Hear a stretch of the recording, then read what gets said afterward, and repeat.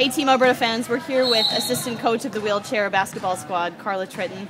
Carla, we just finished up with the Team Alberta Quebec matchup. Just give us some thoughts on the game today. It's a hard game to play. You're looking at a squad that's been together for a number of years. They're defending Canada Games champions, coming back, returning a number of players to come back.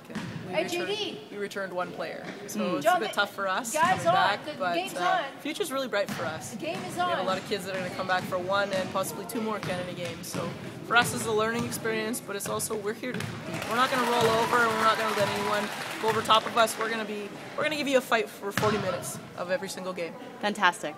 So for some of our friends and family back home that don't quite understand how wheelchair basketball is different than regular basketball, just give us a bit of a rundown there. Sure. Wheelchair basketball is a sport that has reverse integration, allows able-bodied athletes to play in a wheelchair.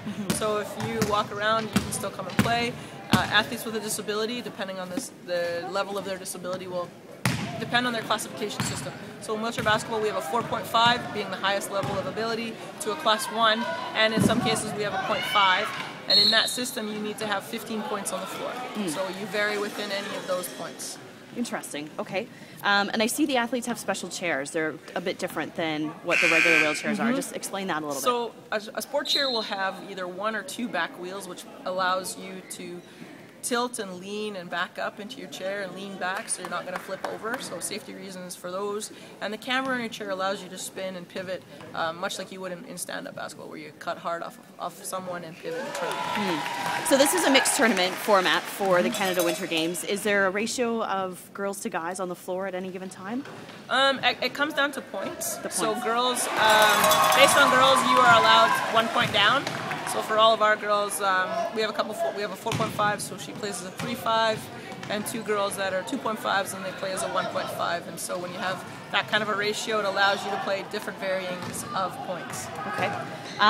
Some of the shouts that you were yelling from the bench included "lock them down." Can you just explain what that term means? In wheelchair, you have the advantage when you can get in front of another chair. You can actually stop them in their tracks, meaning that they can't push forward. They actually have to back up to get around you.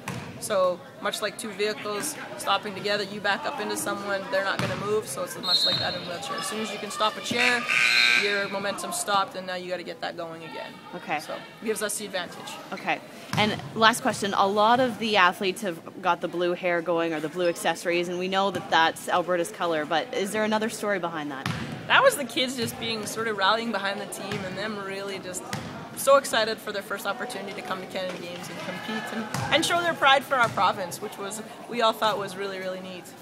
Some really bought into it and did their whole hair, some did a little bit. Everybody had a little bit of blue going into opening ceremonies. They really felt Alberta pride, and it was really cool to see. Fantastic. Thanks so much for your time, Carla. Awesome. Thank you.